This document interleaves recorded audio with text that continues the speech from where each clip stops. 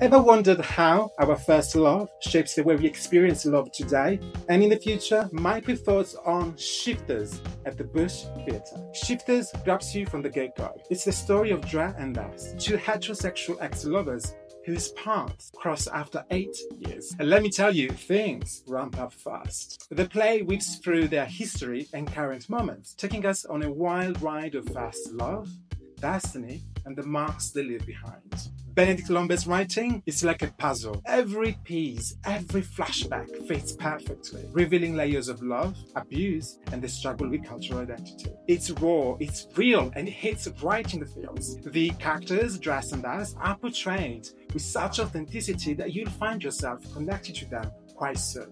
And although the storyline navigates within the privileged dynamics of heterosexual relationships, some of the nuances in the way love is portrayed does strike some deep emotional notes that will touch you regardless of your sexual orientation. Not because the way we live and process love is universal, that's Disney, but the way we connect as humans is. The direction by Lynette Linton has crafted its play with such a delicate touch that you can't help but lean in as the romance and drama unfold. I really loved how the play examines how memories of past relationships can shape our present and future, often in ways we don't expect. Also, the non-linear narrative is a clever way to mirror our inner lives. We like to think life's events unfold in a straight line, but our thoughts are always mingling with memories and future hopes, making our inner worlds anything but linear. So I thought this was captured beautifully in the play. Shifters tackles tough topics like abuse and trauma,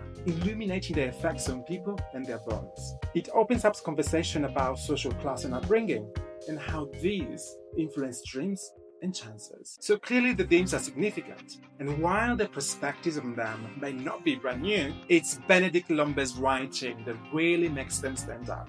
The character's vulnerability is both moving and poetic. So even though tickets are all sold out right now, I urge you to grab the play text. It's a read that's sure to stir and warm your heart. You're wondering why I highlighted the character's heterosexuality? My view in the description of this post.